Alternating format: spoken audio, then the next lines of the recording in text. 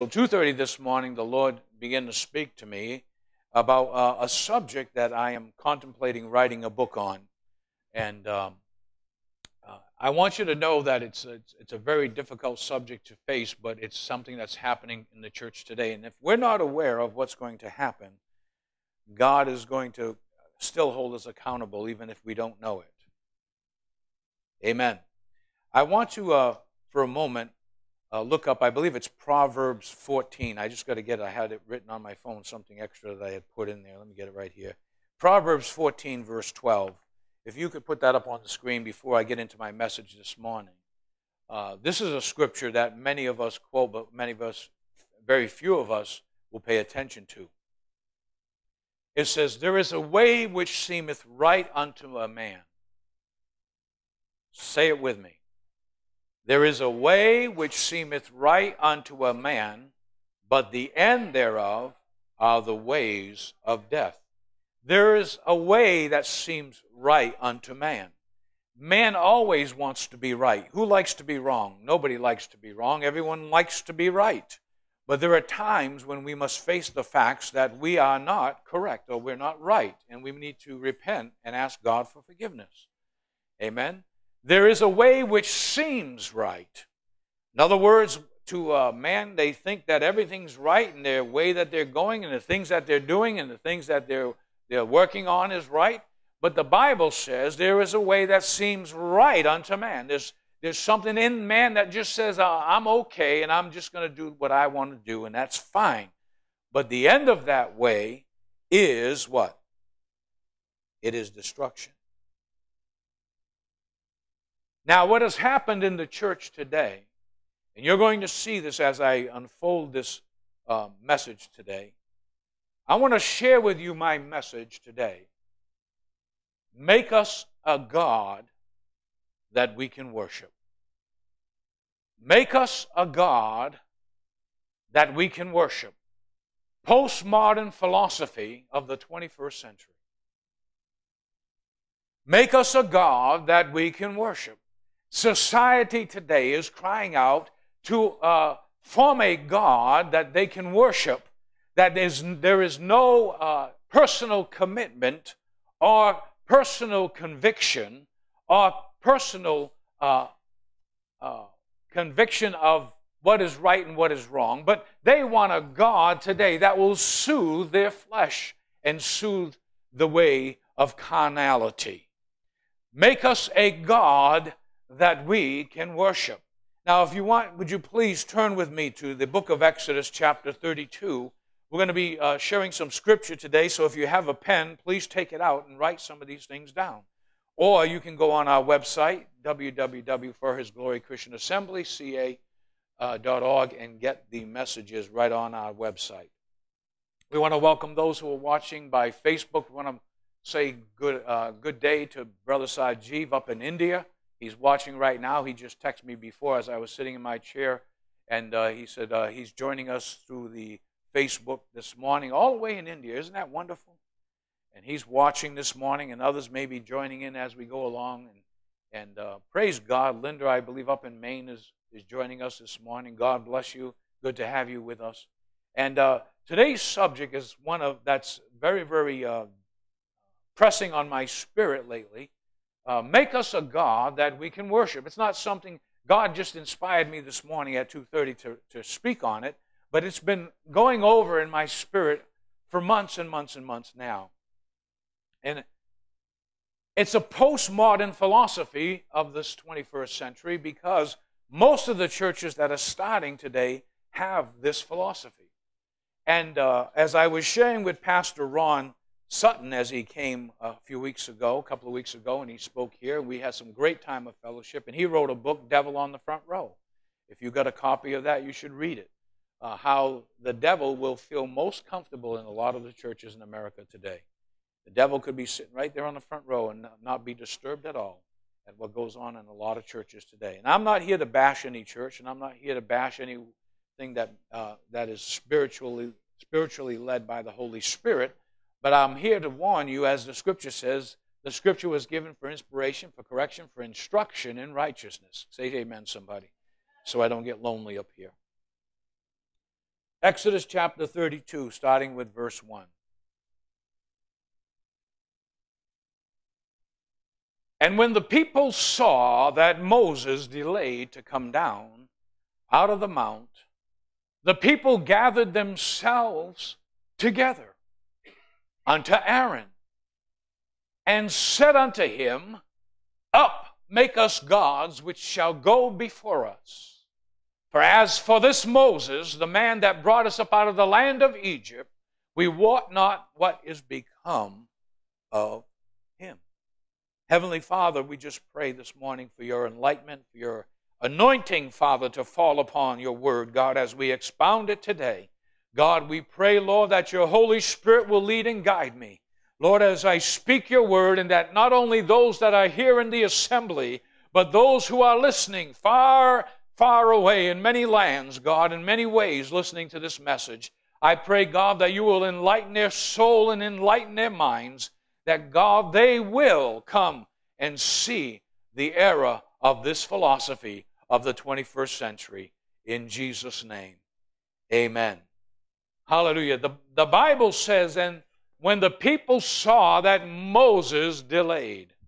Now, I want to say something about Moses. Moses was an old man. Moses was in his 80s when God began to use him. And so Moses was up there in age. And I want you to understand this morning that a lot of times when the people come and they're gathered together, they're not always gathered together for unity. Sometimes people come together because they're very opinionated and they want to cause division. And when the people saw that Moses delayed to come down out of the mountain, how many know that God's time is different than our time? I know that there are some times in the church people that can't wait for the church to be over. They can't wait for Sunday morning to be over so they can rush out of here and go home into a safe place. Can I get a good amen? People want to run out of churches today. They don't want to communicate. They don't want to associate with anybody in the church. But God has created us as beings to intermingle, to be intertwined together as a body of believers. Now, a lot of people don't like it when God delays. They always want things on their timetable, in their way, and the way that they want it done, when it could be done. They don't want to wait upon the Lord, and I can tell you this right now from experience. I've seen more Holy Ghost movements in churches after the service was over as people tarried at the altar. We're so interested in grabbing our Bibles and running out the door because we have an agenda and we have so many things we have to do. But I want you to understand that in these last days, God's going to make it a requirement of you to give an account for your life. The Bible says that every idle word that man shall speak, he will give an account for. Every idle word, every word that you don't think God hears, you'll give an account for before God. So if he's going to judge every idle word, he's going to judge every idle work also. Come on, somebody give me an amen. Come on, this ain't the cemetery. This is a church. Hallelujah. You should be excited to hear God's word. So the people saw that Moses delayed to come down. In other words, Moses didn't come when they wanted him to. He didn't come down when they thought it was long enough that he was up there in that mountain talking to God, who they never saw before with their physical eyes. He delayed in their mind to come down out of the mountain. So what they did was they gathered themselves together. How many know that misery loves company? How many know that there seems to be power, or there seems to be a unity when you gather yourselves together? When you got more than one person on your side, amen, for your argument. But I'm reminded of the prophet Elisha on Mount Carmel when he had 850 false prophets. Think about it. 850 false prophets against him. One against 850. Those odds seem kind of self-defeating. But I want you to know that one with God is a majority. I want you to know that one with God is a majority. And I'm going to tell you, when my wife and I were standing on Mount Carmel up there in Israel, and we look down into the valley of Jezreel, hallelujah, that's where the false prophets were slain and killed, hallelujah. Hallelujah. God's going to begin to slay the false prophets that are going around, and you need to take authority over those voices that you hear in your mind and take authority and kill those false prophets. Amen. So they came down, they gathered themselves together. They didn't just gather themselves together, but they gathered themselves together to a person named Aaron. Aaron was a high priest, called in the Levitical priesthood, called to represent God. Can I tell you that? That Aaron was called by God to represent him before the people. They gathered themselves to a man of God. But I want you to understand that this man of God, this man Aaron, had a character flaw. He had a weakness. And his weakness was pleasing people. If anyone wants to be a leader in God's church, the first thing you must learn, whether you go to Bible college or you go to seminary, is that if you are truly called of God, you are a man of God, you are not going to be a people pleaser. That you're not in it to make people happy. You're not going to give people what they need. You're going to what they want. You're going to give people what they need.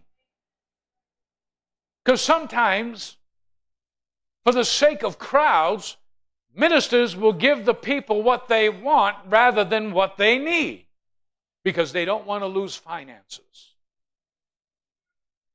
They only are interested in building their kingdoms, their portfolios of ministry, how successful they look in the eyes of man.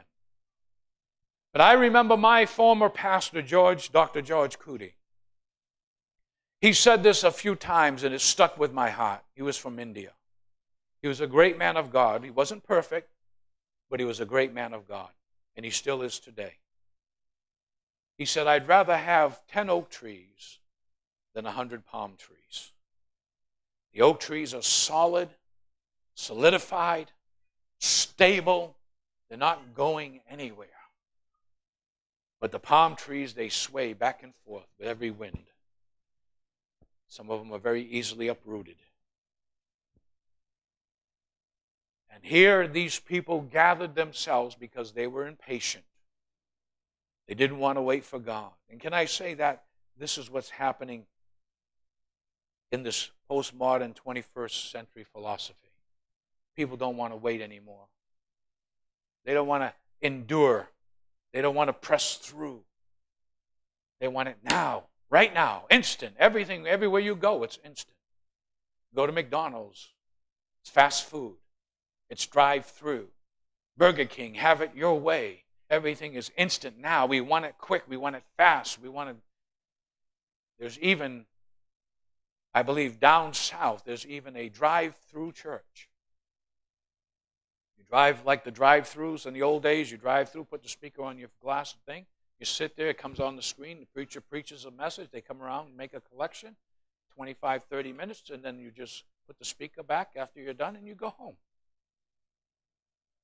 They have a fast food lane called fast prayer. You go through the drive-through, you roll your window down, the people will pray with you, and you give them an offering, and then you can go on your way. Everything is fast. Everything is done out of their own time. They have no time for God. And that's the truth. People are more and more, as I see the end times coming, people more and more have less and less time for God. So they gathered themselves unto Aaron, and I've got to move on here. And they said unto him, Up, make us gods, which shall go before us. In other words, they want a God that is fashioned according to their likeness, according to their image. Make us a God that will go up before us. But something else has happened also. In their conspiracy to overthrow the God divinely appointed leadership, they begin to attack the man of God. As for this Moses, the man that brought us up out of the land of Egypt, we don't know what has become of him. He's gone.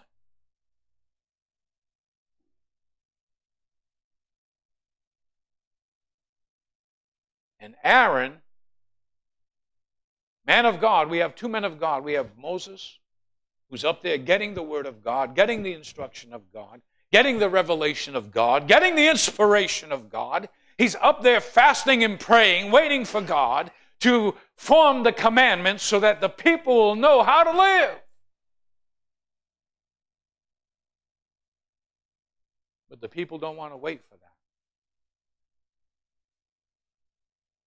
The people want, make us a God that will go before us. Make us a God that will go before us. We don't know what's become of this Moses. And so Aaron said unto them, break off the golden earrings which are in the ears of your wives, of your sons, and of your daughters. Bring them unto me. And all the people broke off the golden earrings which were in their ears and brought them unto Aaron.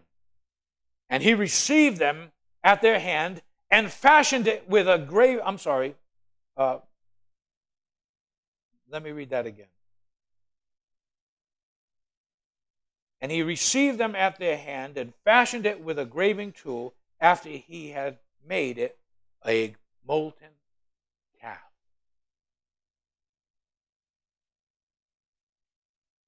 He formed an idol.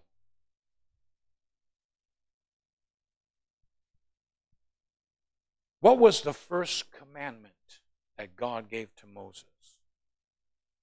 Thou shalt not make unto thee any graven image.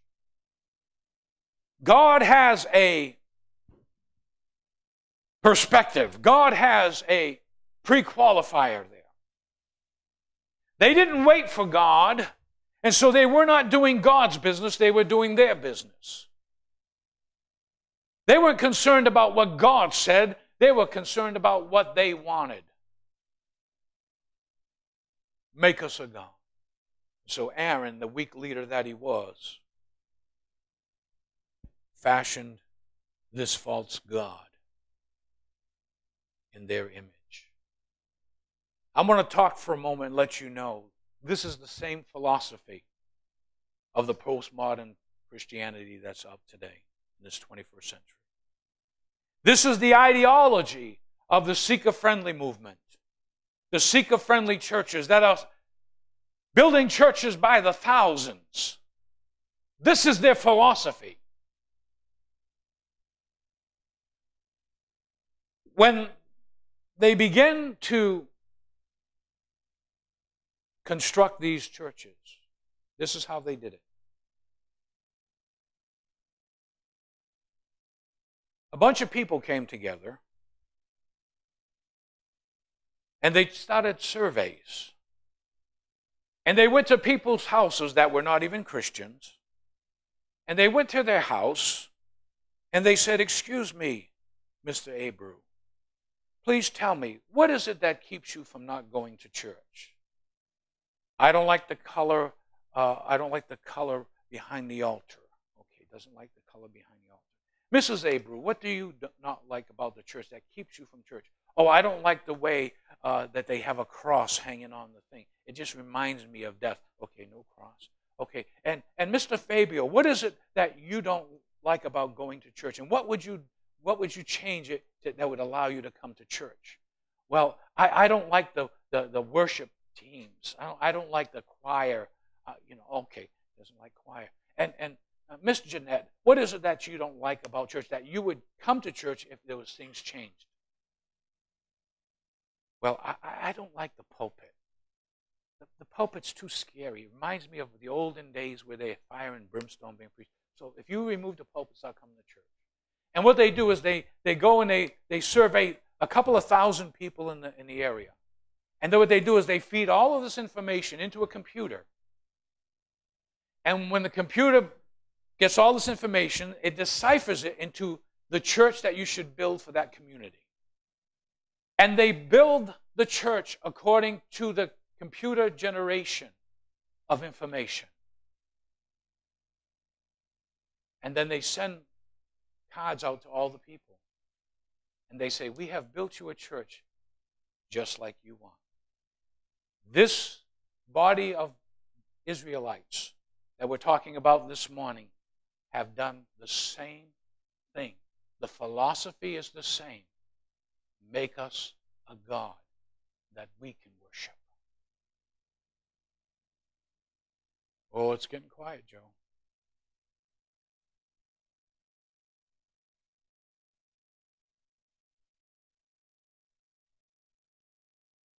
And then they said, these be thy gods, O Israel, which brought thee up out of the land of Egypt.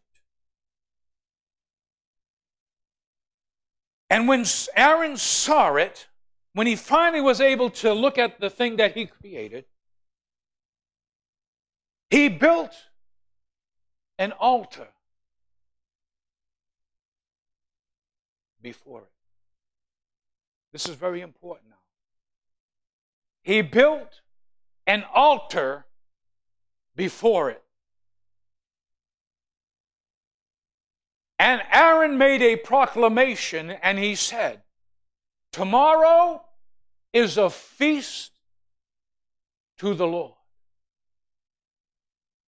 He was acknowledging God, the God of Abraham, Isaac, and Jacob. He was acknowledging the one true God, but what he has done now is he has corrupted the worship service. He has corrupted the commitment to God by offering these offerings in this festival to an idol and through the idol to Jehovah. Are you following me? They were using this golden calf in their thinking and in their spirit to worship God, the one true God, through this idol. Thinking that they're still worshiping the God of heaven. But can I tell you, they were not. What they were worshiping through this idol, they were worshiping demons. You cannot go before God through idols. You cannot make it to God through idols. He said, you will have no other gods before me. You've got to take all of these other gods out of the way, and you have a direct link right to God through Jesus Christ.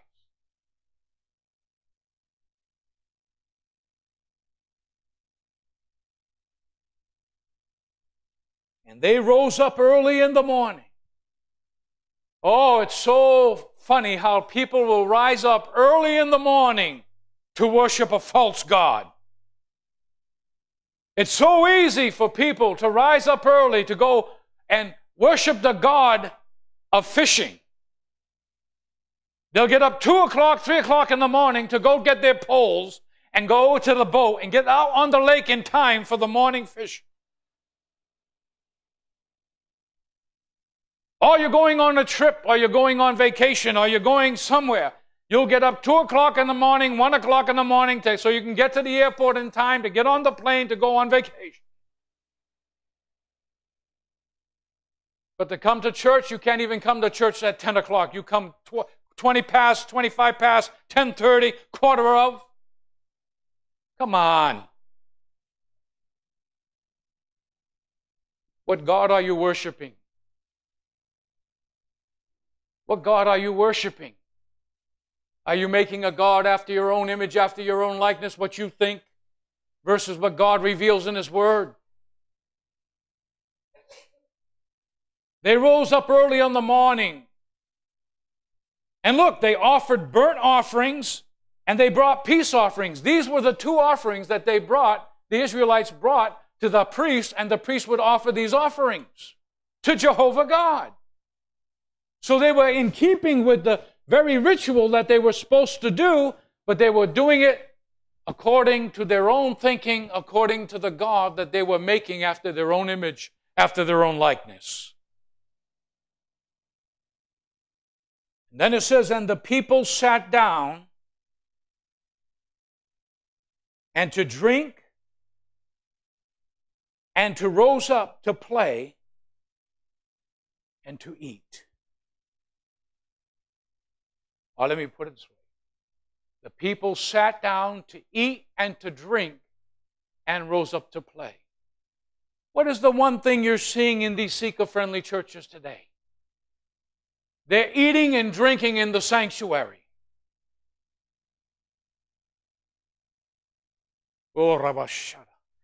They're eating and drinking in the sanctuary, the place that's God's house, the place where you come to worship the one true God. And they're coming in, eating their donuts, eating their sandwich, drinking their coffee, drinking their Coca-Cola in the assembly. And the priest, Aaron, is allowing it to go forth, just like the Bible says.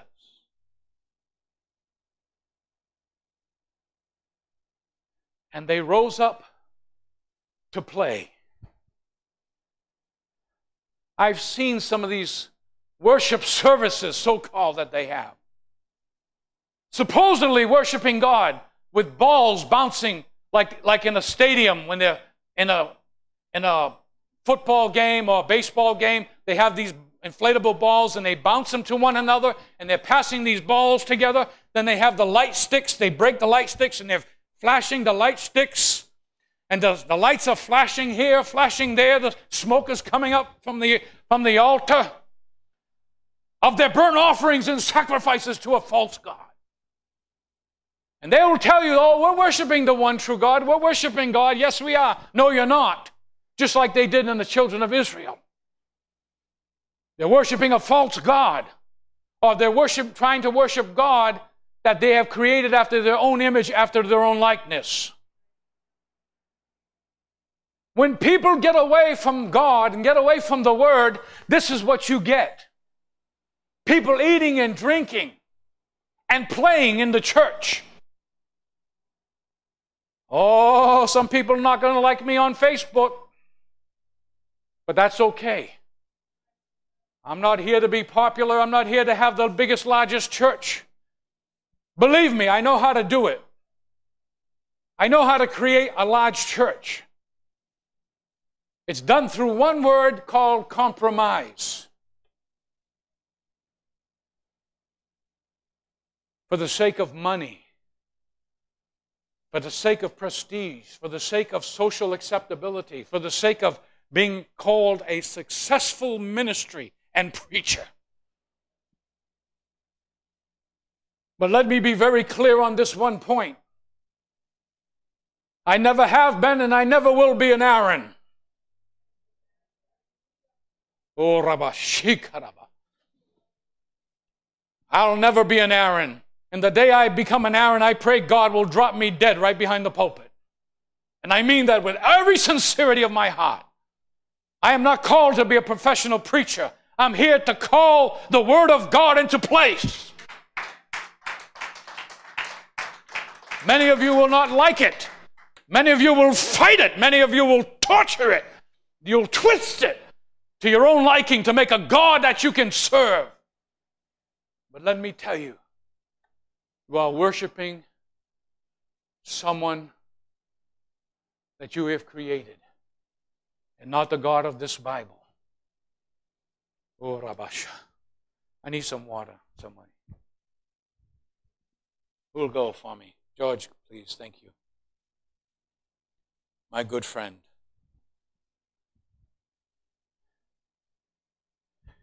He's got a shirt on that says, world's greatest dad, but that's not true. God is the greatest dad.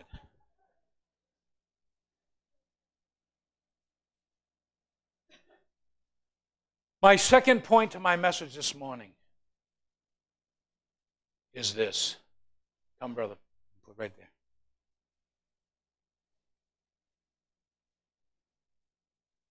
People begin to think that they have the Word of God just like their pastor. Look at Numbers chapter 12, verse 2. Numbers 12, verse 2.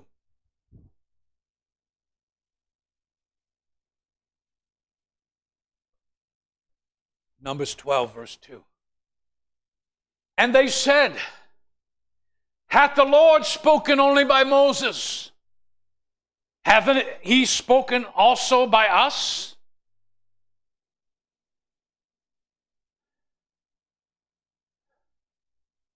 And the Lord heard it. In other words, people today, hey, the Lord speaks through me too. Not only through the pastor, but he speaks through me too. They have this idea. But you need to read the context here. It's not that God doesn't speak to everyone, but there are certain ones who are not listening. They're listening to their own voice, forming a God after their own likeness of what they think, and interpreting that and serving the God that they think rather than the God of the Bible.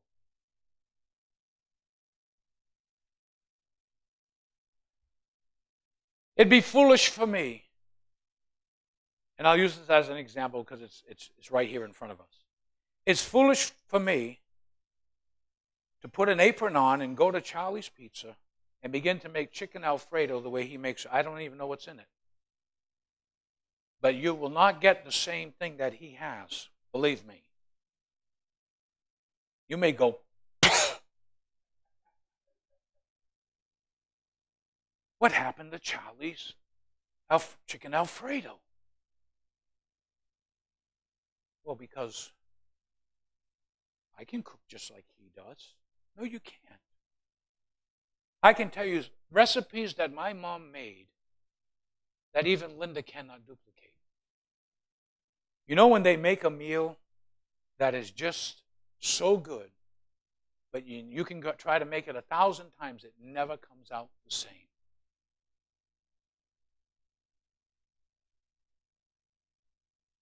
Look for a moment with me, please, to Numbers chapter 16, verses 1 to 14. Now Korah, the son of Izhar, the son of Kohath, the son of Levi, and Dathan and Abiram, the sons of Eliab, and On, the son of Peleth, sons of Reuben, took men. Always notice that. They took men. They took men of renown. They took men, and they rose up before Moses with certain of the children of Israel, 250 princesses of the assembly. In other words, the best solid Christians. Famous in the congregation, men of renown. Well respected. And they gathered themselves together against Moses and against Aaron, and said unto them, you take too much upon you, seeing all the congregation are holy. See the attitude? We're all holy. We're all the same. Look at the philosophy of the postmodern 21st century church. We're all the same. There's no difference between a pastor and a congregant. You can't even tell the difference. You go today, the pastor's got torn jeans, his knees are sticking out, he's got his shirt hanging out, sleeves rolled up. He's just there. He's just talking. Isn't that the truth? There's no distinction. But didn't God command the priests, the Levites, to dress in a holy garment of consecration to show that they were different? We should dress different. We should be respectful. We should come to church with the best that we have, whether that be a pair of jeans but nicely pressed, gentlemen with their shirts tucked in. We don't command that someone preach on Wednesday night with a tie.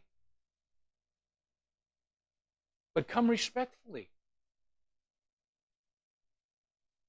Your pastor should be dressing on Sunday morning respectfully of the office that he holds. I mean, come on, President Trump can't even go to a disaster area wearing his clothes that he wore without being criticized. What do you want him to do? Go there as a president in a three-piece suit? Then his wife wears stilettos on the plane, and they're all criticizing her stilettos because they ain't got nothing better to talk about, but when she gets off the plane, she's got her sneakers.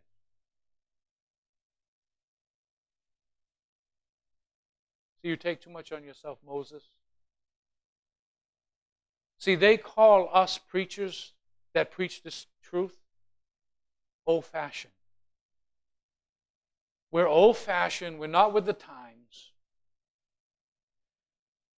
We're divisive. No, we're not divisive. They are.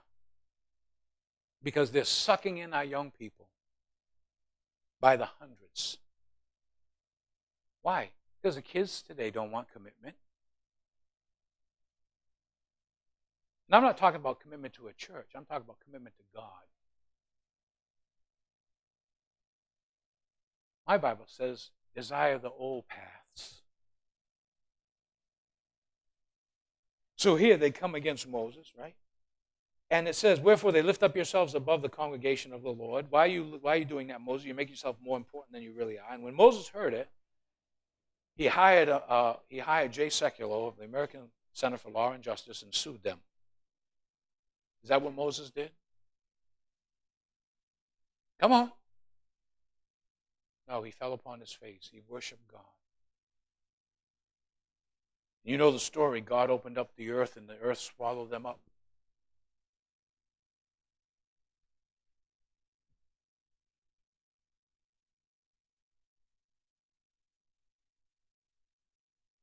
Look at 1 Kings for a moment, chapter 12, starting with verse 26. Do you know that in the Old Testament, when they restored the temple,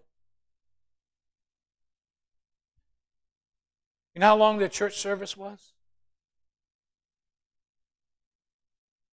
18 hours. 6 hours they prayed, 6 hours they worshiped, 6 hours they got the word.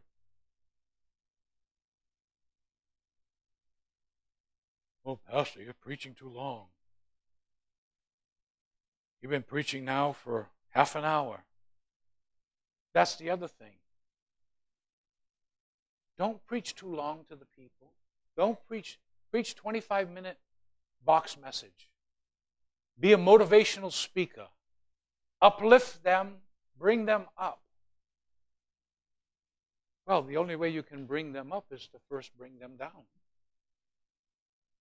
They're all full of themselves. We're all full of ourselves. We need to humble ourselves. That's bringing yourself down. Humble yourself in the sight of the Lord, and He will lift you up.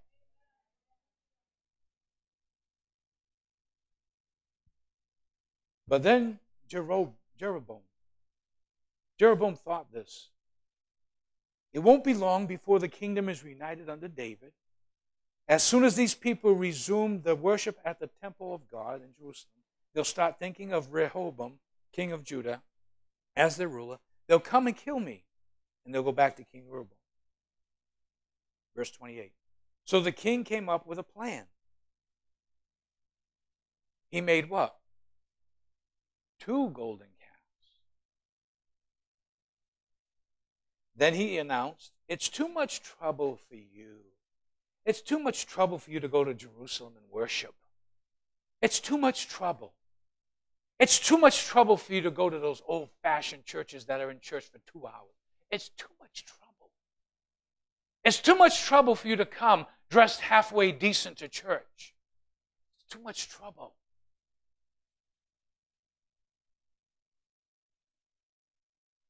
To behold their God. The gods of it. It's too much trouble. You know, which brought you out of the land. It's too much trouble. And then he says he put 1 calf in Bethel. You know what Bethel means? Bethel means house of God. He put a calf in God's house. And this is after the revelation of the 10 Commandments. It just shows you the heart of man disregards God's word.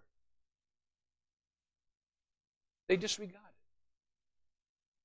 I know that's what God's word says, but I'm going to do what I want to do, and I'm going to go where I want to go, and I'm going to worship the way that I want to worship, and if God doesn't like it, too bad for him. That's the attitude. And the other he put in Dan.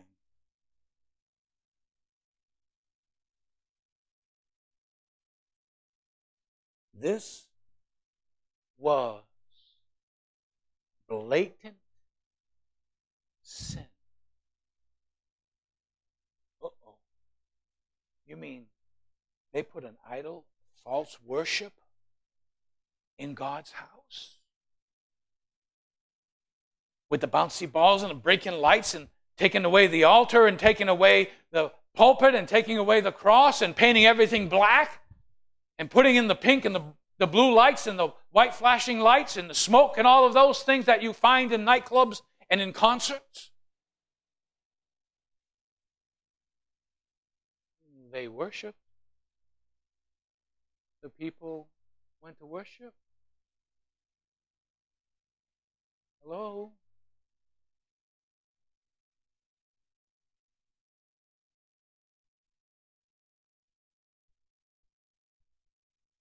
That wasn't the end.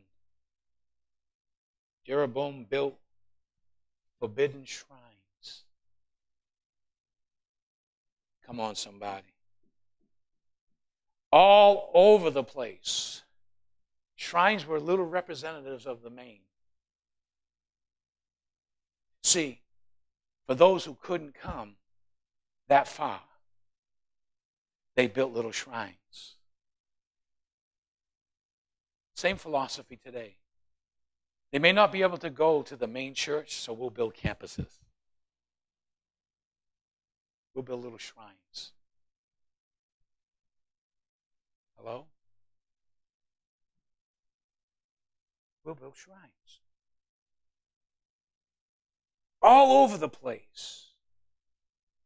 Look at this. Come on, somebody. Next verse, Pastor Tom, please.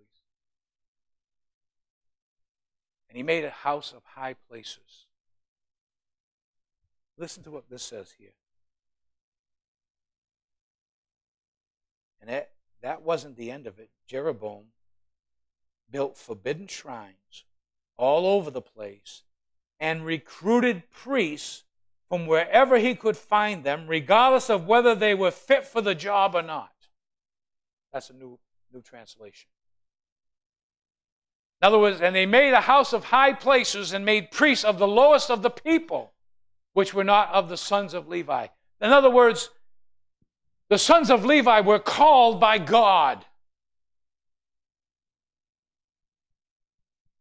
But he made priests out of them, of the lowest people, the least qualified to interpret the word.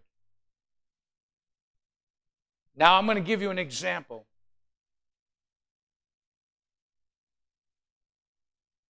And some of you are not going to like me, but I still love you. When Joel Osteen's wife was preaching, she said, it was when the Spirit of God came on Jesus that he became the Son of God.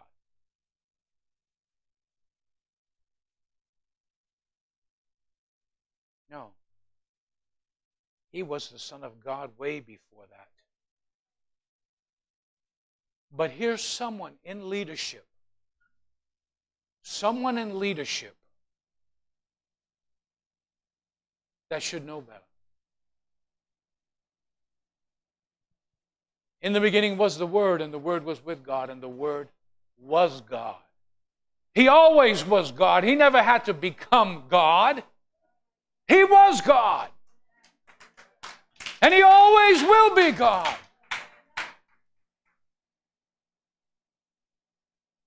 But I bet you that went over so many people's heads. And you say, these people are supposed to be leaders in the church, leading people in the paths of righteousness. And all they're doing is just telling you how good you are.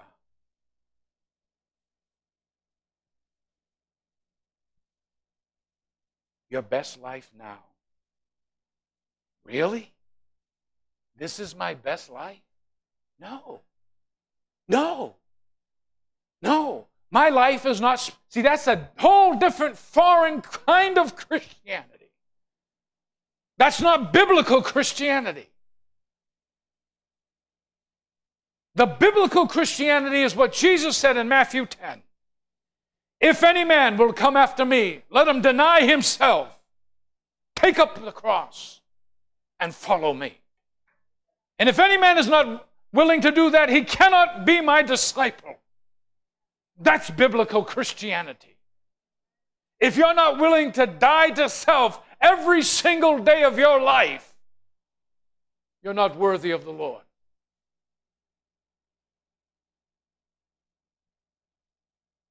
It's not this easy believism.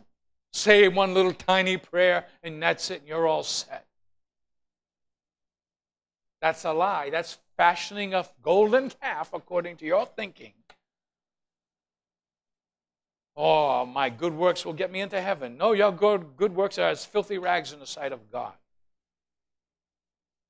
How you get to heaven is through the shed blood of Jesus. He died on the cross for you, not your good works.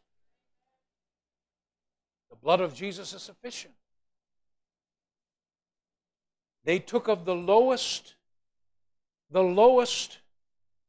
of the qualified people. They called preachers like myself and others that preach about doctrine, legalists, Pharisees.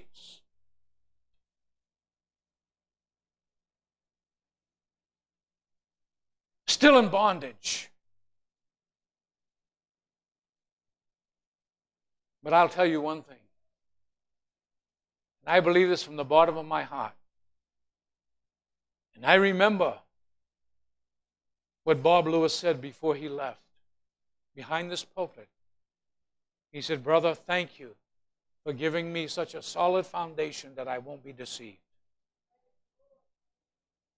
And I believe in my heart that's what I have given you all these years, is a solid foundation so that when the time comes, it's going to get worse, by the way. There's even more and more deception coming. Churches are caving into the transgender, homosexual lifestyle.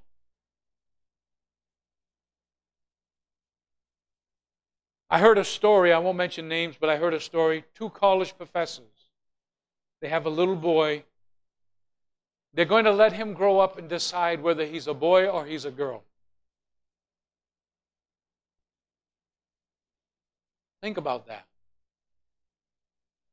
They're going to let him decide if he wants to wear girls' clothes or boys' clothes, whatever he wants to do. That is so outrageous. But look at the philosophy and the ideology behind it. It's preparing the world to be in a place where they don't even know who they are anymore. How are they going to ever know who God is? Read Romans 1. God will send them strong delusion that they would believe a lie. Why? Because they love not the truth nor the way of salvation. And God gave them up to their unnatural lusts, one for another. Men working with men, women working with women. Not knowing the destruction that is before them. There is a way that seems right unto man, but the end of that way is destruction.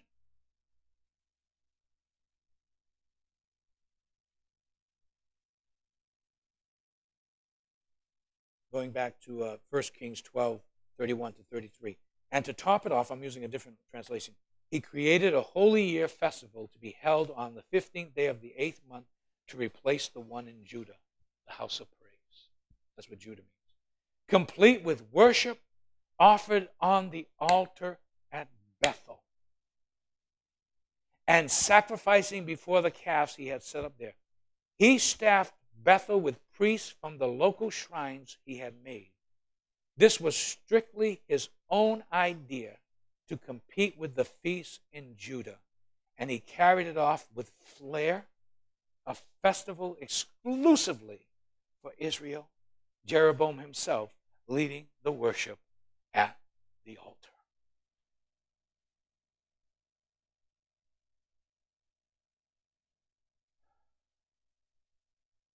You know, there was a thing called ethics, Christian ethics. A friend of mine, pastor friend of mine, informed me as I was with him this week that right across the street there's some land and another church is moving in and they're going to build a church right across the street from his church. Now, some of you may have the ideology, well, that's their business. They can do that if they want to. No, there was a thing called Christian ethics. When you go into ministry, you wouldn't build a church right across the street, right across from another one. I'm talking about a biblical church. I'm not talking about someone who's not even qualified to be in that position. I'm talking about a genuine church, preaching genuine doctrine with genuine leadership.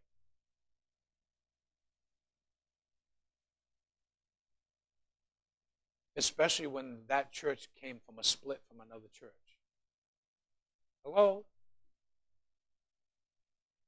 Men are doing what's right in their own eyes, but the end of that way is destruction.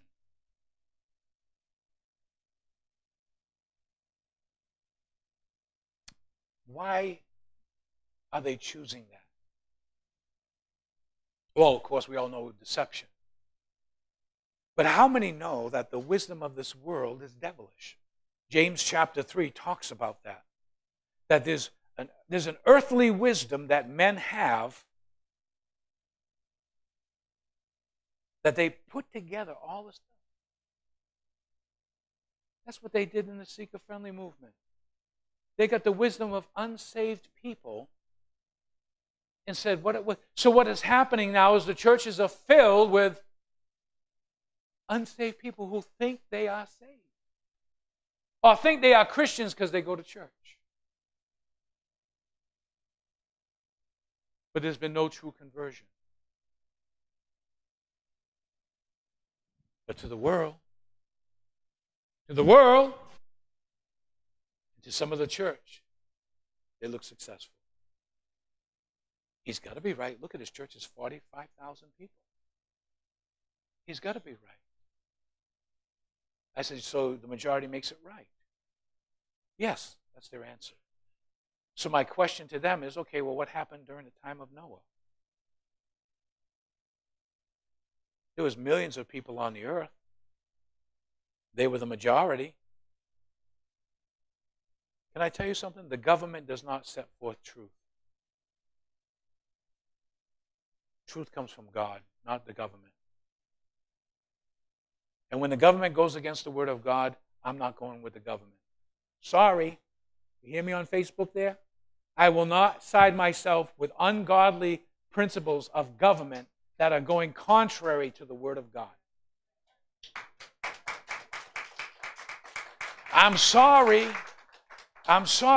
but I will not call a boy a girl and a girl a boy. Now, they have all the freedom in the world. They have a free choice. They have freedom of choice.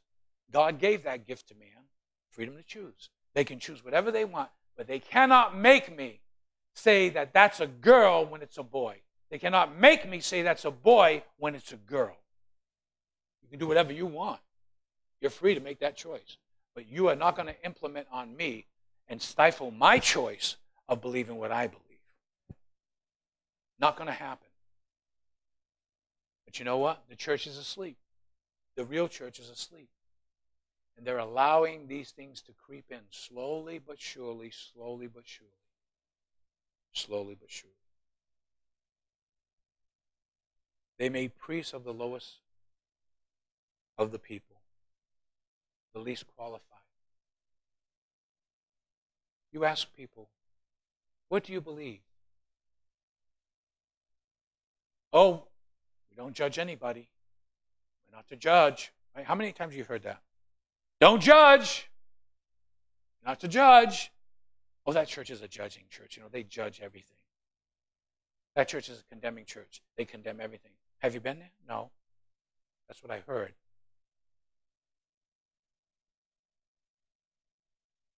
I mean, I've been accused of beating my people.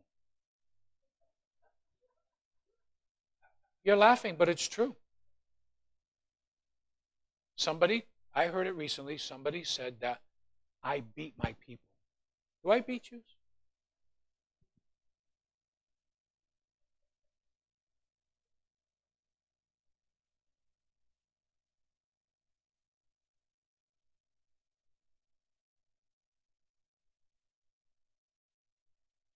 That's sad.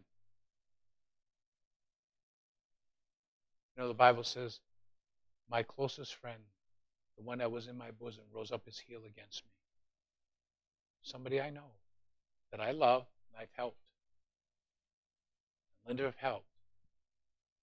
Told that to another minister friend of mine. He beats his people.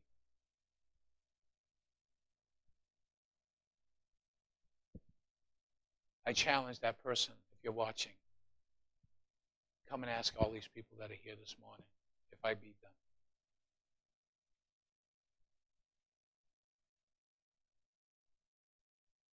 It's not true.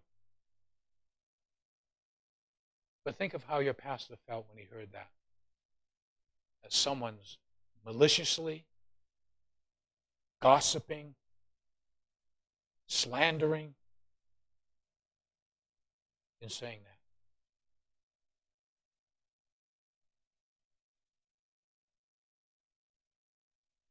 But you want to know something? God told me that he would make my head like flint. And sometimes people bang off my head, and we will bang heads together. And I might get a little tough and a little rough, not with everybody, but certain people that want to push my buttons. I can go with the best rounds with you. But the thing about me is this: I don't walk away angry, unforgiving, resentful, or bitter. I walk away with my arms held open to hug you and to say we can disagree. We can yell and scream at each other. Come on. But we're still brothers and sisters. Now, those are the only ones that like to aggravate me on purpose. Most of you have never got into a headbutt with me, and you probably never will. What kind of church are they looking for? A church that they can rule and reign?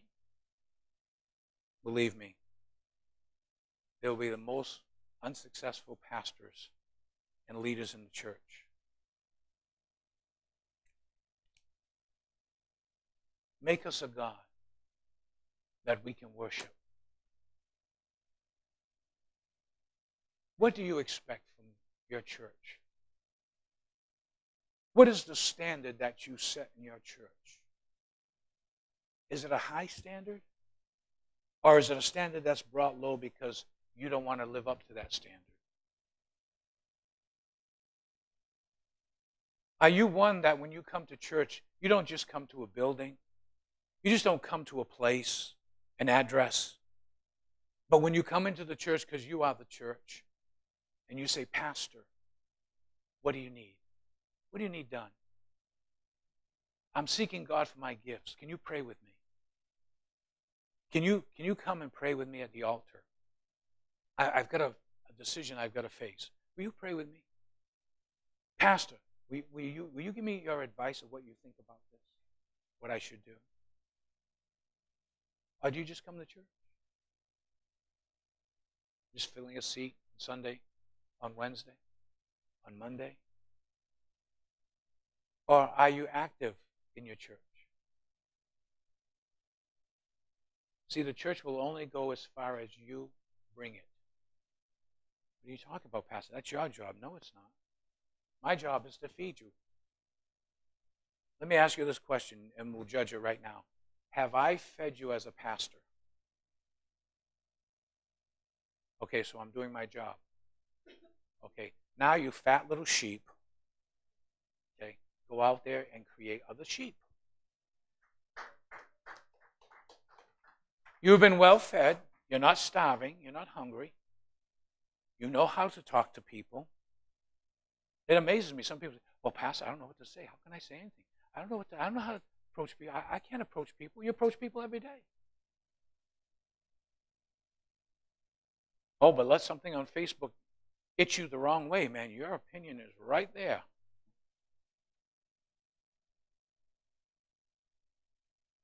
Amen. Make us a God that we can worship. The 21st philosophy, the philosophy of the 21st century church. It's wrong. It's demonic. And it has no place in the kingdom of God. Can I get an amen? Give the Lord a clap offering this morning.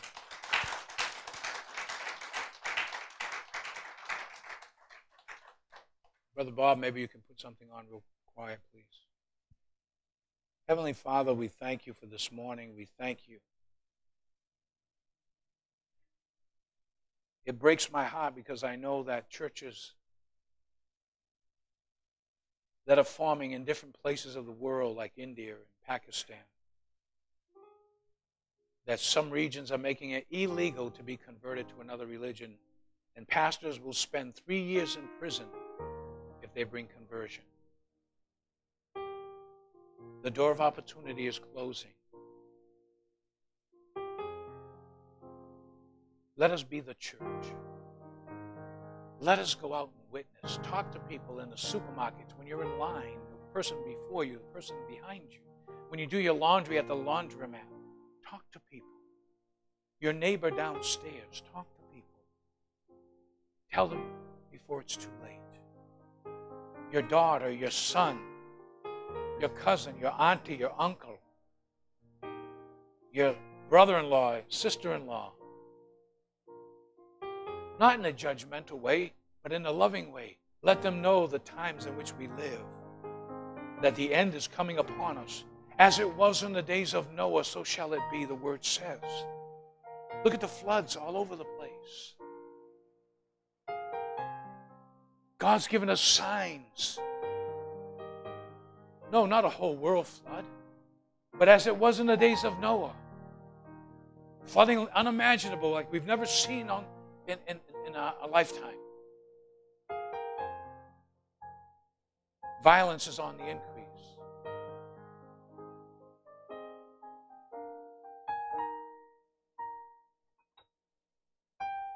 Lord Jesus, help us to be the church that you called us to be. Help us to not form a God after our own likeness, after what is not of you, Lord. We don't want a false God that we've made according to our image, according to our likeness, made up in our minds, and then go to you and think we can go through that image that we created. No. You are a holy God. You are a righteous God. You are a jealous God. You're a loving and kind God. You're a merciful God. You're a forgiving God. But Lord, let us not emphasize one of those attributes above another. Excuse me. Lord, let us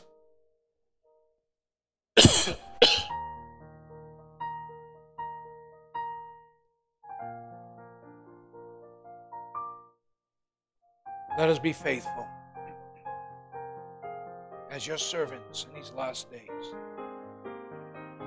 I thank you and praise you, Lord, that the devil's not going to shut me up. I thank you and praise you that I'm going to speak your word in your way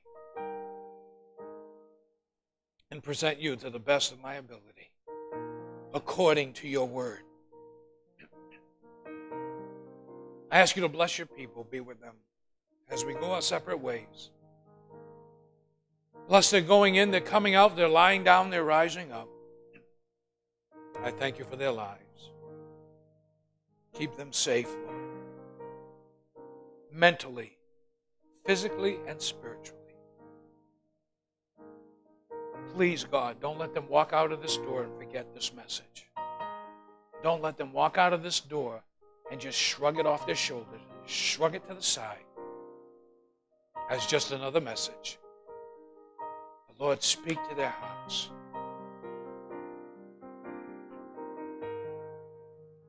And let us go our separate ways, blessed by you. In in Jesus' name. And all God's people said, amen. God bless you.